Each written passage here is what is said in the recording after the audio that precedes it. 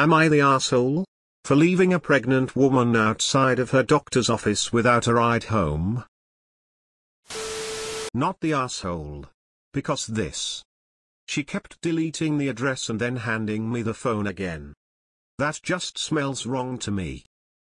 Not the asshole. Pregnant or not, she was still a stranger, and I believe in trusting your instincts. You tried several times to help, to no avail. Your priority is to get your own child home safely. She can call someone else. Not the asshole. She kept asking me to stay and help her. You won't let me. Not the asshole. That seems sus. You tried to help. It was more important to take your son away from there. Not the asshole. Your son is your number one responsibility. You protected yourself and your son. I don't trust anyone these days. I think she wanted you to give her money. Not the asshole. As I left, I might have called the police non-emergency line and asked if they could send assistance, but doesn't sound like much more you could have done, especially with a child in the car. Not the asshole. I smell a scam. This sounds like a scam. Kudos to you for trying to help her, and more kudos for walking away. Not the asshole. Nata, hopefully she found someone else who was able to help her. Clearly you had a communication problem. My paranoid side says she was keeping you there for a carjacking. Or maybe she just wanted a lift to some out-of-the-way place. I like to be kind, but this situation makes me feel uncomfortable. Not the asshole. This sounds extremely sus. Sounds like she was trying to invite herself into your car. The deleting of the address multiple times is just odd. I think you did all that a person could reasonably be expected to do in that situation and kept your wits about yourself and your son. Not the asshole. You did all you could. I would have stopped after the second attempt. Not the asshole. You did what you could.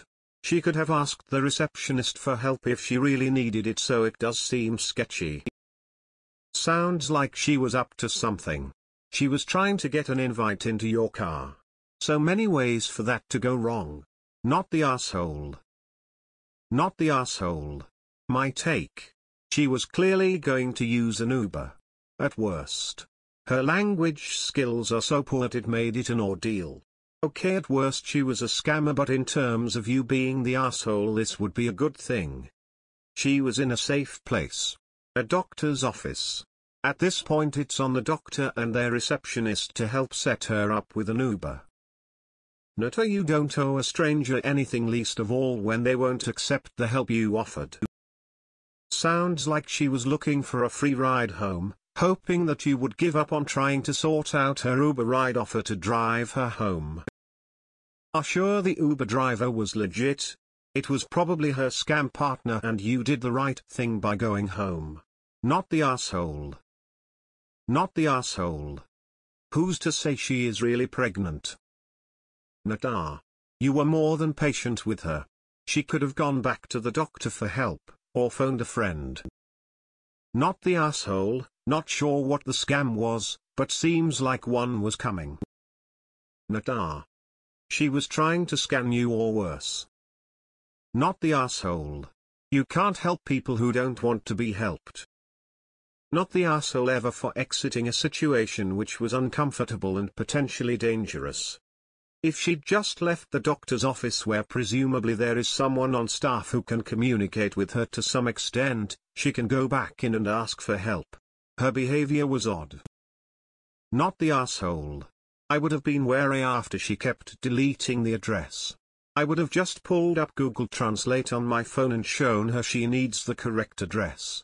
If she refused after that, then the next words typed would have been, "Sorry, I can't help anymore." Not the asshole. Like others have said, this seems very suspicious. I would report it to your daycare so they can warn others.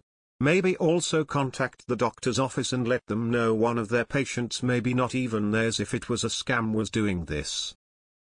Nata. This is sketch as shit. It sounds like they were stalling to keep you there. I wonder if the Uber driver was actually an Uber driver and not someone she was working with off-screen to do some kind of heist or kidnapping. You did the right thing by getting the fuck away. Not the asshole. You don't know her. She was acting pretty weird. Sounds sus to me.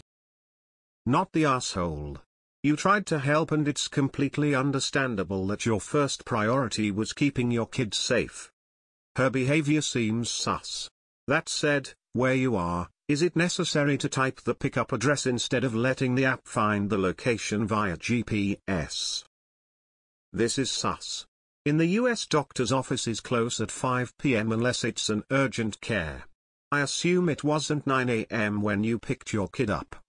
Second, if she speaks a different language, you can set your phone up to be in a different language. I highly doubt somebody who speaks English knows the word fluently. It was a scam. She kept deleting the address on purpose. Scammers target people who are alone, especially if they have a small child. The mom's instinct will be to protect the child first, and scammers know a woman will hand over everything before she lets somebody harm her kid. Nata, sounds like a scam. Scammy, not the asshole. Not the asshole, it might be a trap. Even fools know someone tries to help but she keeps deleting and insisting you to ferry.